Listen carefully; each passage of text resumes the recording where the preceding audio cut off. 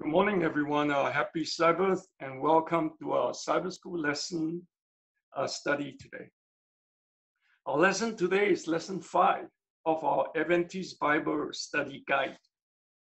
This is the guide. And for this quarter, the topic is making friends for God and the joy of sharing His mission. It is about witnessing.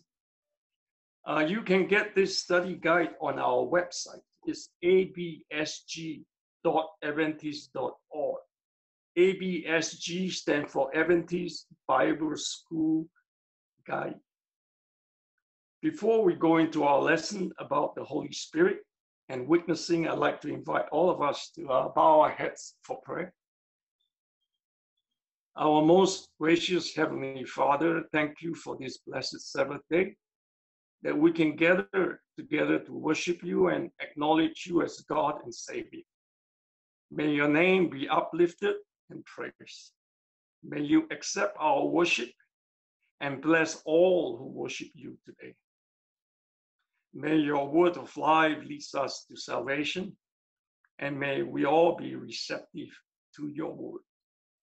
May your Spirit give us understanding, wisdom, hope, and faith to face the challenges of our daily lives. We thank you for hearing our prayer. We ask all this in your holy name. Amen. Amen. So today our lesson is about the Holy Spirit.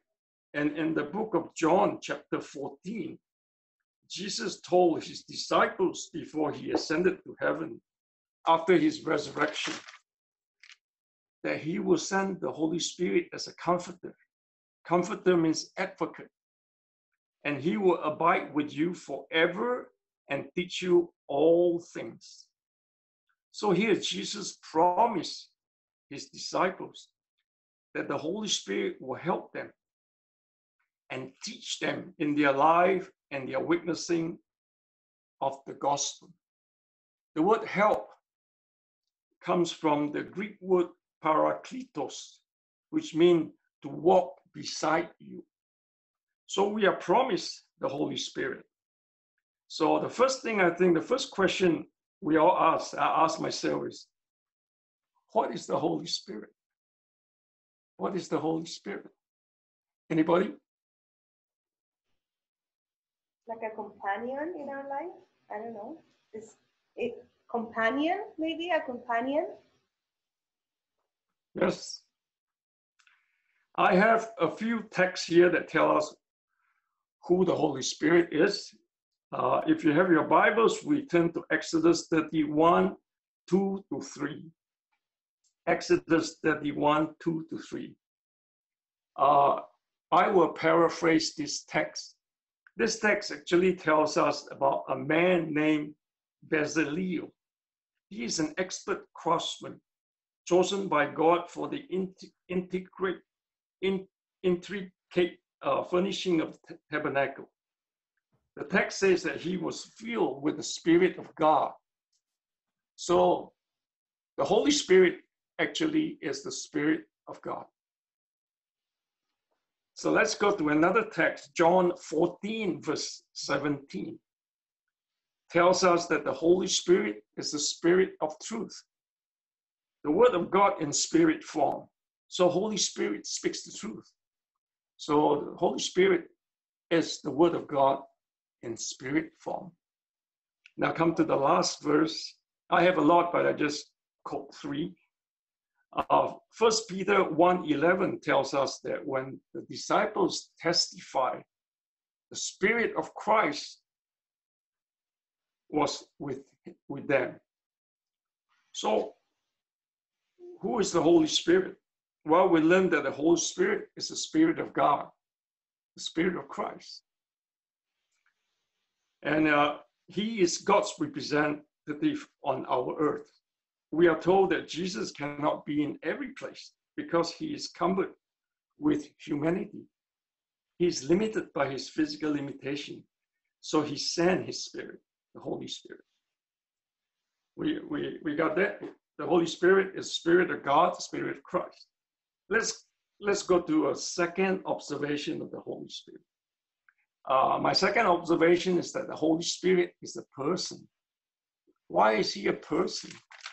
Well, the Bible uses a personal pronoun, he.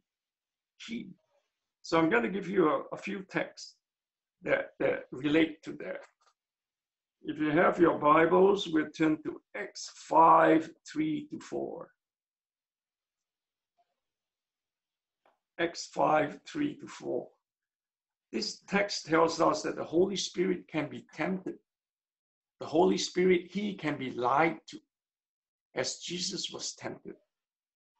So this text actually refers to the story of Ananias and Sapphira, a couple during Peter's time who was supposed to give all the money promised to the temple after selling their possession, but they wanted to keep some of it, and they lied to the Holy Spirit.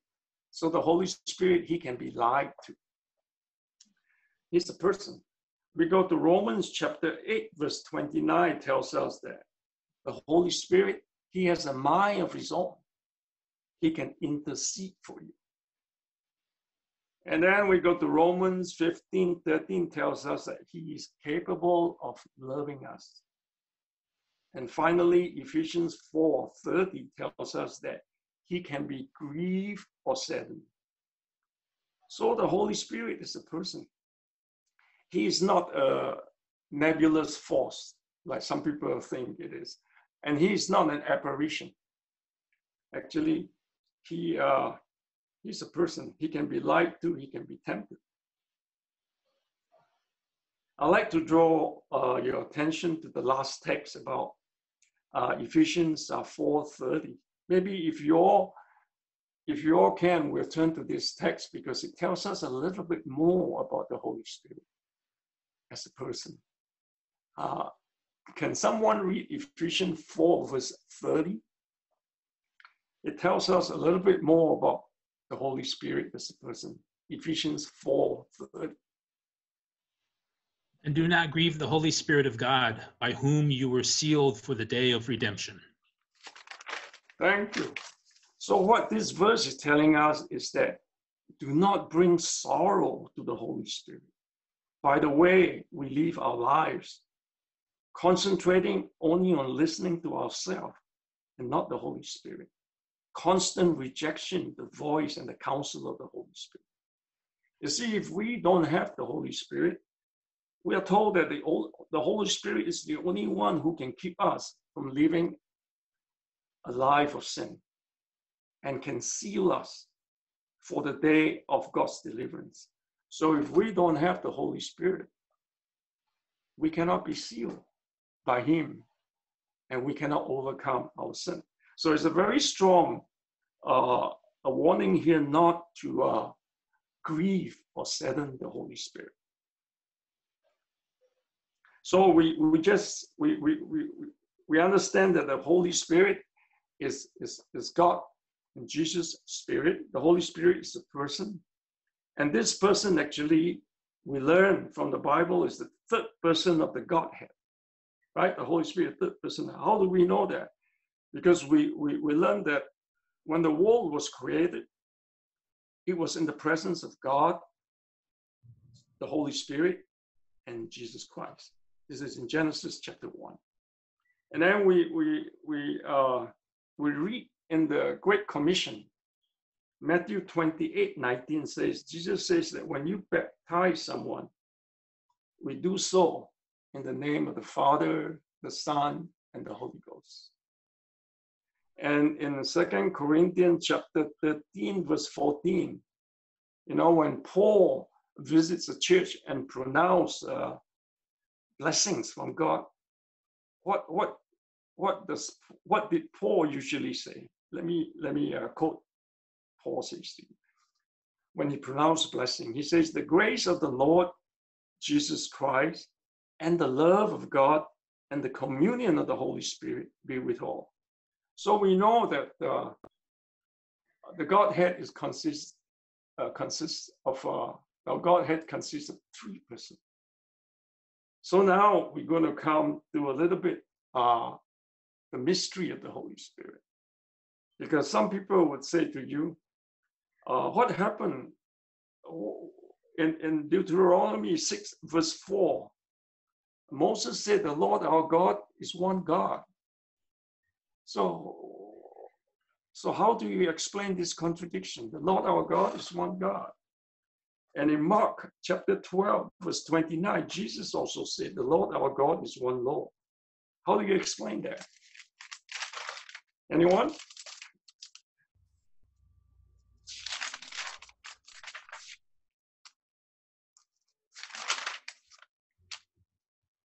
Well, the best way to explain this is I got a quotation from Mrs. White. Mrs. White is one of our pioneer leaders of our church, and she said, she gave us an advice, and this is a quote from the Acts of Apostles, page 51. This is the words of Mrs. White. Mrs. White says that the nature of the Holy Spirit is a mystery, and man cannot explain it because God has not revealed it. Such mystery is too deep for human understanding, so silence is golden. So we have to realize our human limitation in understanding all spiritual things and accept by faith what is revealed to us.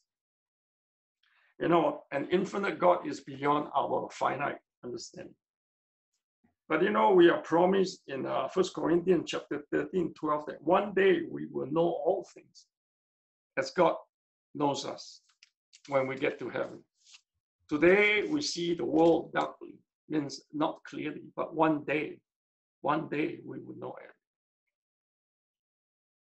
So any question before I go a little bit further? Any comments? No? So after learning about the Holy Spirit, the next question is, how do we get the Holy Spirit? How do we get the Holy Spirit? If you have your Bibles, let's turn to Acts chapter 2, verse 39. I think we all want to have the Holy Spirit because the Holy Spirit is our only connection with God. Without the Holy Spirit, we do not have God. So it's very important. So we all want to have the Holy Spirit. So let's go to Acts chapter 2, verse 39. Can someone please read this verse for me? Acts chapter 2, verse 39. The promise is to you and to your children, and to all who are afar, as many the Lord our God will call.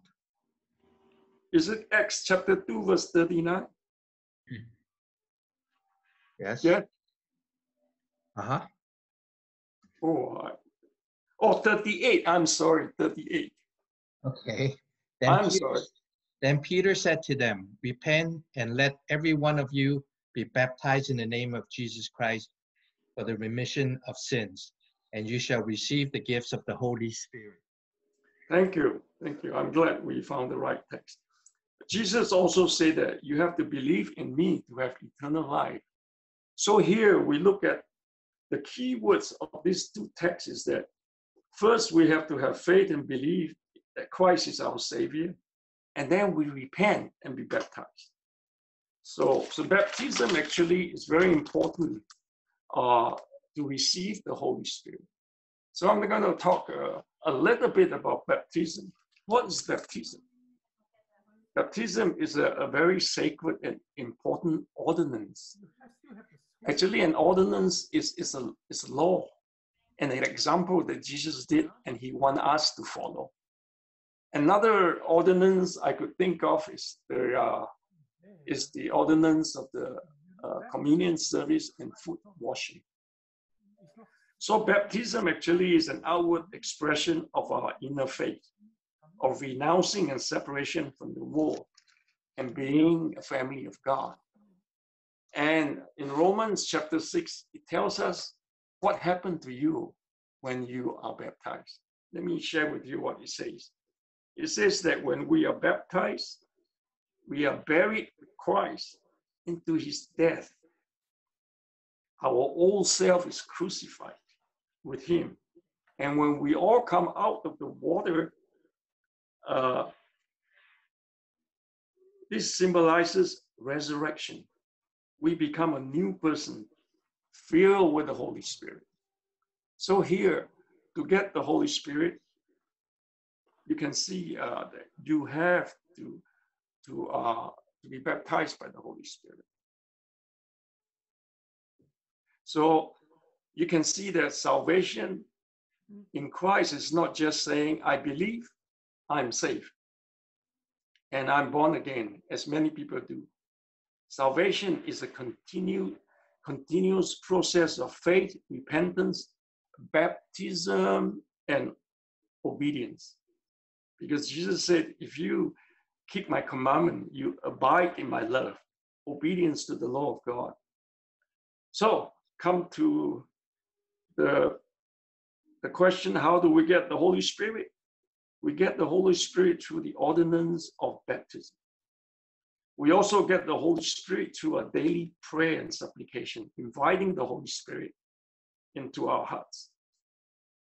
Anybody has any comments, any question about how we get the Holy Spirit?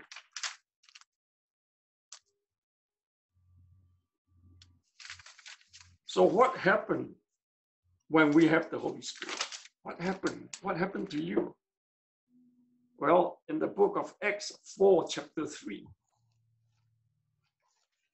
it says that you will speak with boldness. That means you would speak without fear or doubt in your witnessing.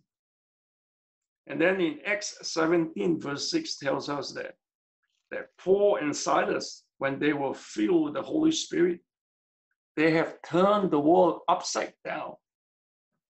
So you can see that the Holy Spirit is so powerful, He can empower us, to speak with boldness and turn the world upside down. And when we have the Holy Spirit, it says the Holy Spirit will give us its fruit. And the fruit of the Holy Spirit is love. And from love, we develop all the characteristics of love, which is joy, peace, patience, gentleness, goodness, faith, meekness, and temperance. And these lead us to do works of love.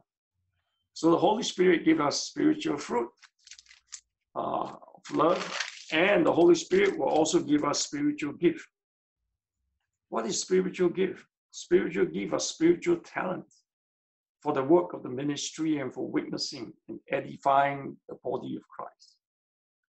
Ephesians chapter 4 tells us that some of the spiritual gift that the Spirit will give us, some of the talents that you can be an apostle, a prophet, an evangelist, a pastor, a teacher, administrator, hospitality, and finally speaking in tongues.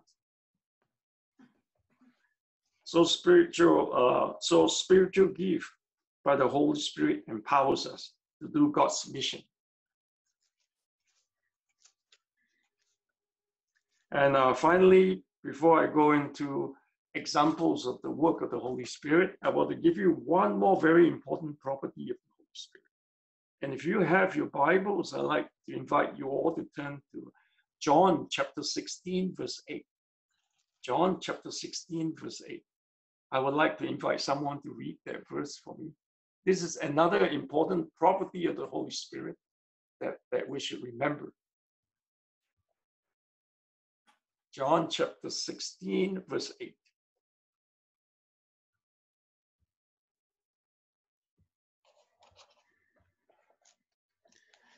And when He has come, He will convict the world of sin and of righteousness and of judgment. Thank you, Ivan. What Jesus is saying that the Holy Spirit doesn't work only in us. The Holy Spirit works on the people who are listening to us. So what does the Holy Spirit do? It will reprove the world of sin, meaning it will convince the world that it is sinful and that it needs a Savior. And then he says the Holy Spirit will reprove the world of righteousness, meaning that the Holy Spirit will convince the world of its need for the righteousness of Christ. The Holy Spirit is working on the listener. And the last one is that reprove the world of judgment, meaning to warn the world that there is impending judgment before God. So here we learn that the Holy Spirit's job is to convict and convert the world. See, all you and I have to do is just witness and preach the gospel of Christ. It's not very difficult. That's why Jesus said in Matthew chapter 11, verse 30, Jesus said, "For my yoke is easy and my burden is light." We do not have to carry the burden of saving the world. Jesus and the Holy Spirit already did. Now, before I go to the book of Acts, to learn about witnessing of the disciples and the power of the Holy Spirit, I want to review just the vital importance of all of us to have the Holy Spirit, because today's lesson we just have to learn about the Holy Spirit. So I'm just going to spend a minute revising the vital importance of us having the Holy Spirit. Ephesians 4:30 tells us not to grieve the Holy Spirit, whereby we are sealed unto the day of redemption, meaning we must not be separated from the Holy Spirit, whereby you are not sealed, not having the seal of approval or acceptance of God. So do not separate yourself from the Holy Spirit. John 5:5, Jesus said, "I'm the vine, you are the branches. Without abiding in me, you cannot bear fruit." Meaning, without my Spirit, you can do nothing. Without the Holy Spirit, we cannot overcome sin and live a righteous life. The last one is in Acts chapter 5, verses 2 or 21, I'm not sure. Tells us that Peter and the other apostles,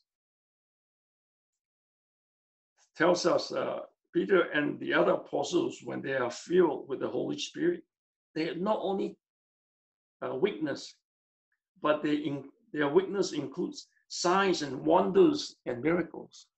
So the Holy Spirit can empower you to do miracles.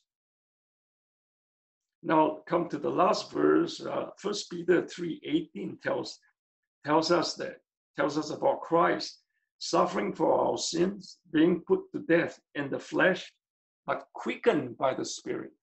So this text tells us that Jesus was resurrected by the Holy Spirit. And it was true, and it is true, the power of the Holy Spirit, that Christ worked for our salvation and free us from the prison of sin. So the Holy Spirit, remember, without the Holy Spirit, we have no connection with Christ, no relationship with Christ. So it is vitally important that we live a life of repentance and be filled with the Holy Spirit. So we are going to the book of Acts. And Bible scholars tells us that the book of Acts is the working of the Holy Spirit through the disciples. So we want to learn the correct way of witnessing. We want to see the examples of the disciples in the book of Acts.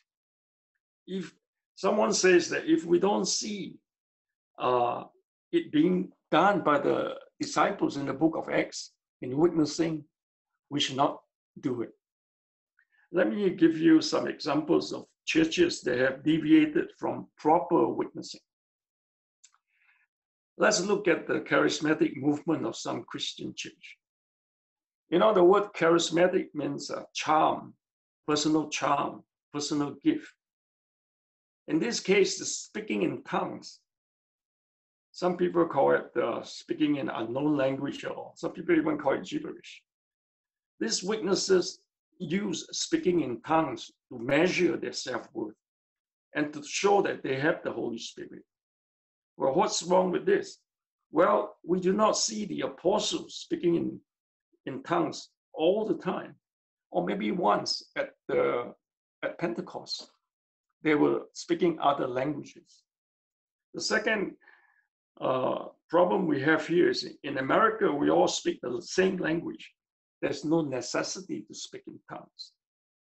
And the third is very important. The charismatics claim that they have new revelation, new light. That is an incorrect statement. None of us have light or new light. Jesus and the Word of God is the only light. We are to reflect the light of Christ. Be careful when someone claims that they have new light from God. So you can see that charismatic witnessing is using man's ability to attract and influence others. It is not content to just witness Christ alone, which is what our witnessing should be. Any comments on this charismatic movement?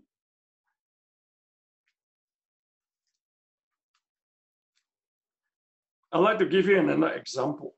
This is the miracle healings you see on evangelism on TV. You'll notice their witnessing consists of commanding the Holy Spirit to come down from heaven. There's no witnessing of Christ or his grace. We do not see the apostles do that in the book of Acts. They do healing, but not in the place of witnessing. They do not command or lead the Holy Spirit. They submit to the Holy Spirit. So the act of healing is now their gospel, not Christ. These healing so-called miracles have been exposed to be sometimes a sham and not really real. These are not really true witnessing for Christ. So let's go to the book of Acts and look at some of the correct approach to witnessing by the apostles and the Holy Spirit. Anybody has any comments before we go in the book of Acts to look at some of the correct approach to witnessing?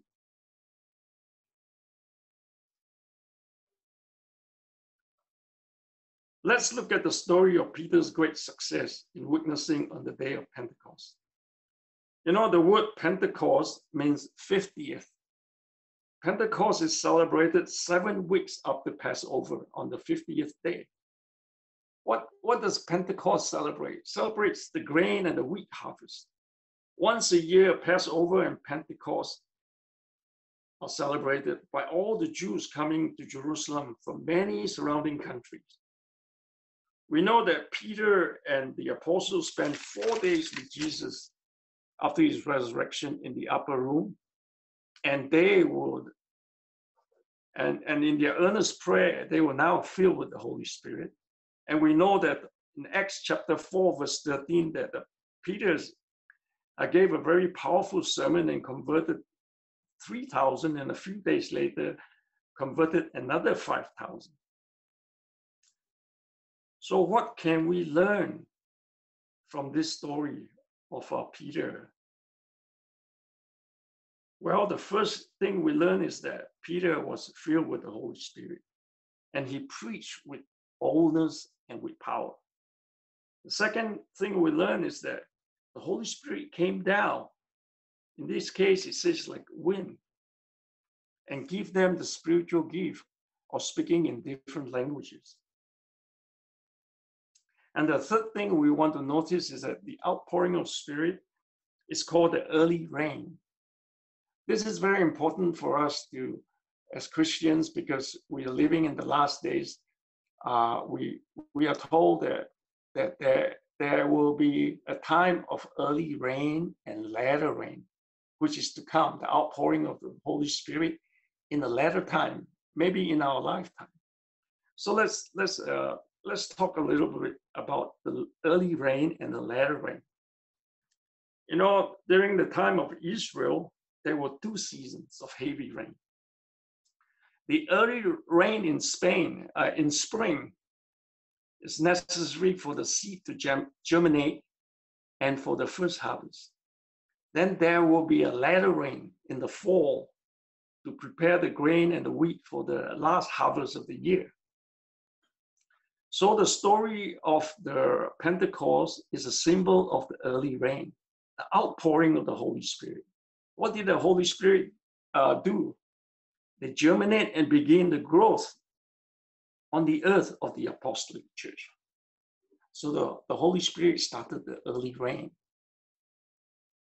And we are told in Joel 2:28 and 29, to prepare for the latter rain.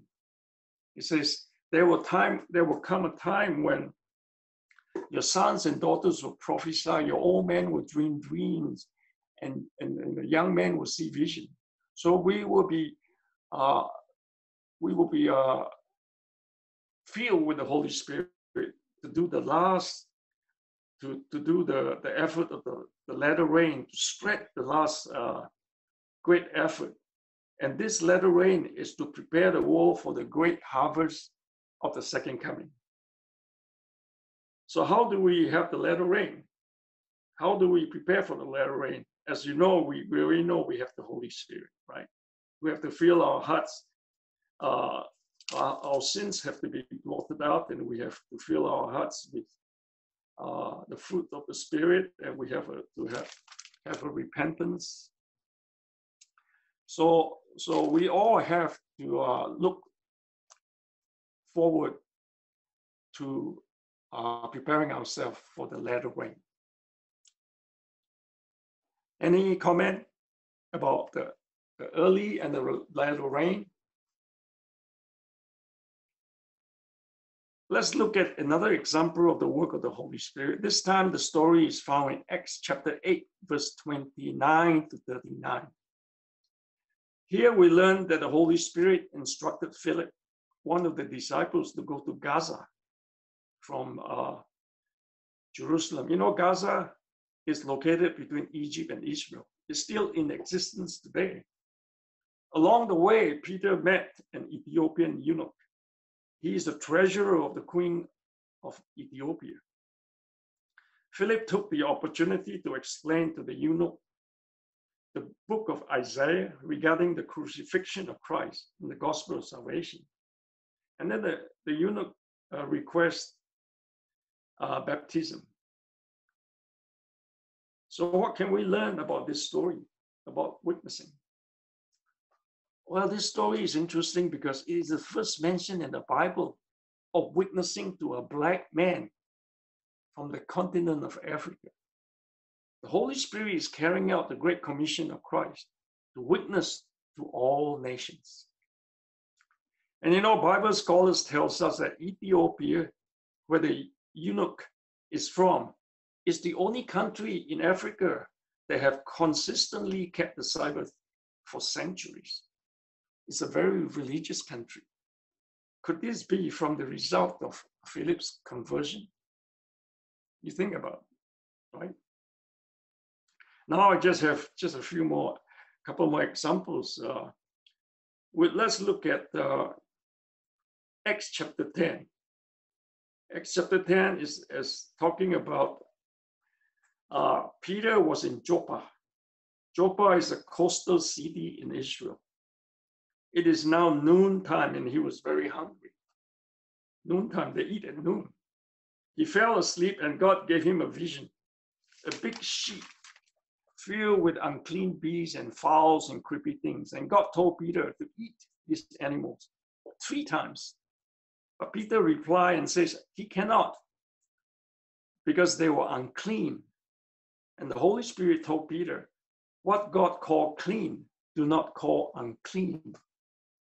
So in the meantime, an angel instructed a centurion, a Roman officer, a God-fearing man, to send for Peter.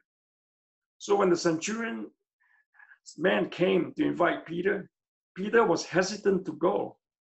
But the Holy Spirit again, this time, remind Peter of what the Holy Spirit had told him before, that do not call a person unclean when God has called him clean.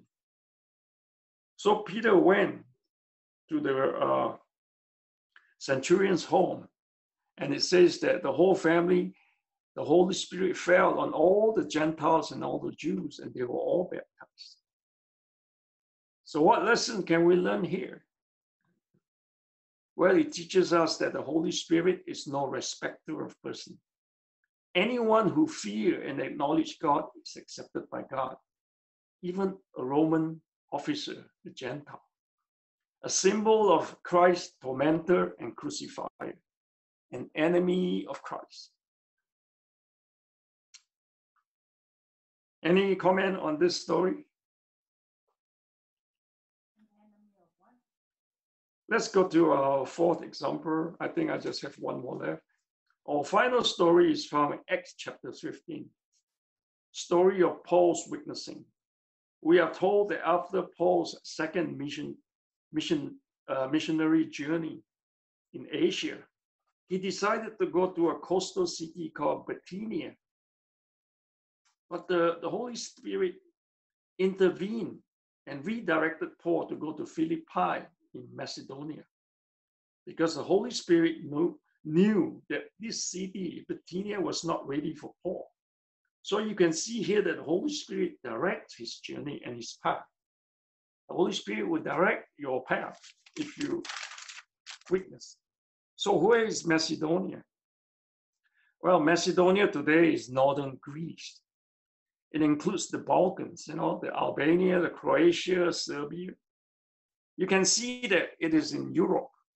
So the Holy Spirit is leading Paul to witness in Europe and later in Rome.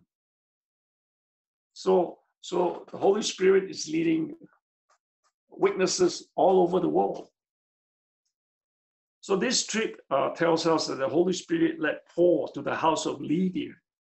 Lydia is a Jewish businesswoman. She makes purple dyes for dyeing royal and priestly robes. She was a worshiper. She opened her home and Paul went and preached, and many were converted. So what can we learn from this story? Well, we can learn from this story is that here was a Jewish woman. A Jewish woman is not a very important person in Jewish society. Women are not highly respected, usually not educated, and do not have rights. And we are told that in this city, we found out later that it's a Roman city. Very few Jewish converts. So Paul actually was directed by the Holy Spirit to go to this Jewish lady's house, and that this lady's house probably became the nucleus of a new small church. So here again, we are taught by the Holy Spirit that there is no discrimination against gender, against race, against culture. We must reach all mankind. Any comments? Now for my last story. Paul was then led to Athens, to the Areopagus, Mars Hill. This Areopagus actually is located near Acropolis. We know that the Acropolis is the ancient location of the government of Athens, the seat of the High Court, the seat of the administration. They have the big temple, the Parthenon. We can see the ruins today. So Paul was led to the Areopagus. Areopagus actually is the court of the judges and the lawyers. It's like some say that this place is similar to the Roman Senate. So what did Paul do there? Well, Paul was able to preach and witness to these intellectuals the gospel of Christ and tell them about his God who made the world and all nations of one blood, whom you inscribe on your altar as the unknown God. See, Paul was able to connect with these intellectuals. So although Paul was not very successful, he did convert Dionysius, the legal counsel or judge, and some man and some woman, and a woman called Damaris. So what do we learn from this witnessing of Paul today here? We learn that we all need the Holy Spirit. We need the Holy Spirit, we need his power, and we can see the diversity and the broad spectrum of the society the Holy Spirit reached out and converted.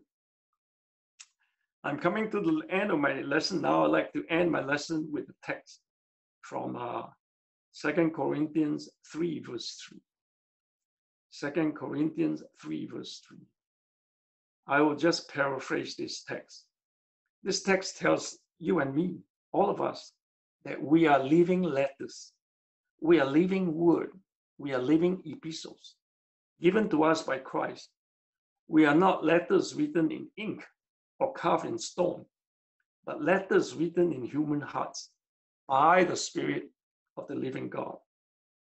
The Holy Spirit makes us all living word, and our strength comes from Jesus and his Holy Spirit. So remember, our yoke is easy and our burden is light. Thank you all for listening.